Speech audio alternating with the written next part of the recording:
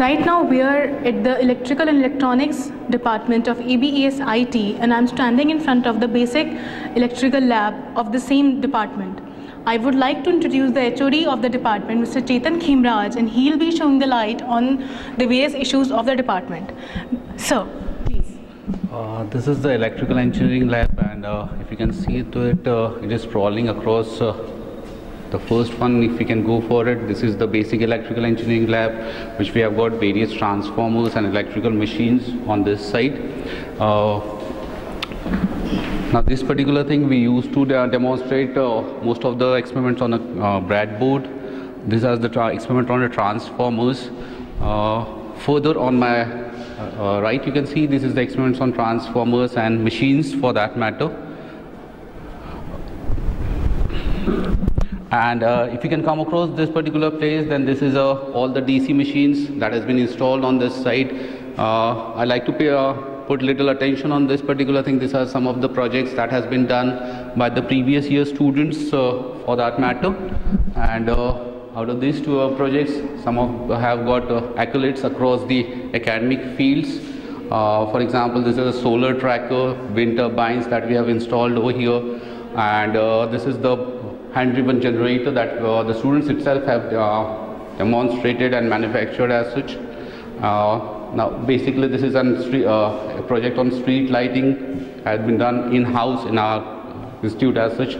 So all these are the projects from the previous years as such. Then we can go from this side. This is, I told you, this is a DC machines lab. Okay. Similarly, if we can move across to the AC side now, if we can go for it, this is the AC machines that have been located over here. Now these are all synchronous motors, generators that has been installed over here. So students used to get a complete feel out what exactly is the power generation, how particular things the electrical machines are being equipped as such. Now if we can go on that particular side, this is for the Hopkinson test that we used to do for DC machines, and it has been connected, all the connections are there. That particular equipment, it is a synchronization of alternators that has been placed over here. And we can go to the last part of the lab as such. This is the last part of the lab. Now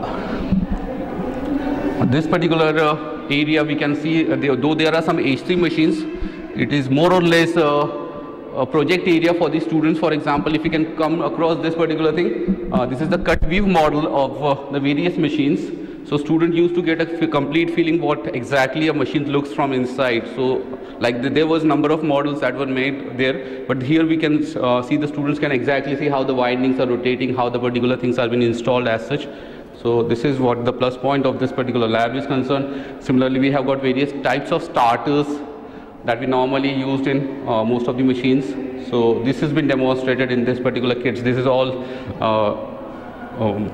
completely out of the covers, and they can see we can see from this place also. Last and but not